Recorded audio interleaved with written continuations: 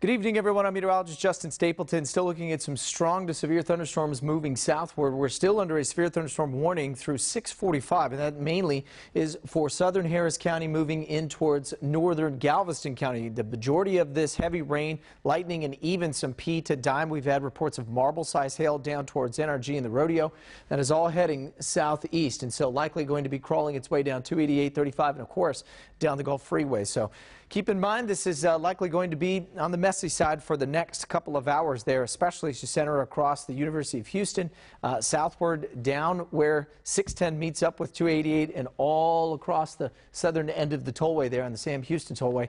That's where we're seeing some of the heaviest rain push on through, some lightning from West U all the way over towards the medical center as well. So not the best for folks that are trying to get home out there this evening. Hail size in some of these cores, and again, this is not necessarily what is falling, but what the potential that it could is hail size upwards of about 1.7, 1.9 inches. 2-inch hail is about golf ball size, so that'll put anywhere from dime to marble size hail. Let's put it into motion and widen out on the bigger snapshot here. You can see that line extending all the way over towards Lake Charles, Beaumont as well. Report of funnel cloud there.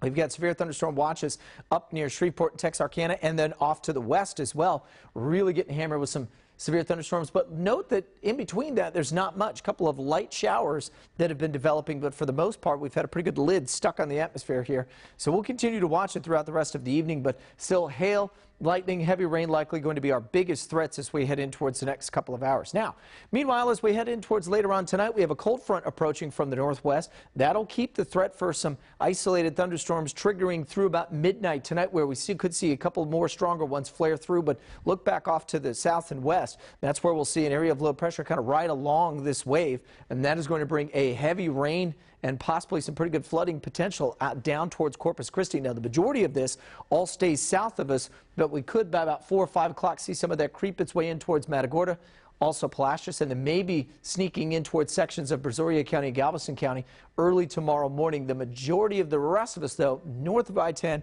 should be done with the rain, and then as we get in through the afternoon hours, we start to see the clouds clear. And everything changes from there. A much cooler, much breezier forecast as we get in towards portions of our weekend. So we'll go 66 for the high tomorrow, which will likely be where we'll probably sit close to that at midnight. And then temperatures kind of falling throughout the day. 46 early Sunday morning. A beautiful looking kickoff to spring, but it will certainly be a little cool in the morning, especially Monday morning as well, as we'll be in the low 40s. Then 68 and sunny, a perfect day. Probably not much humidity either. And then we start to turn the spigot back on as we'll bring the temperatures up, humidity up as well. Now, the strong system moves here on Thursday, bringing a chance for some stronger thunderstorms. And then Friday, Saturday, and Easter Sunday. Right now, it looks like things will clear out rather nicely as we head in towards the holiday weekend.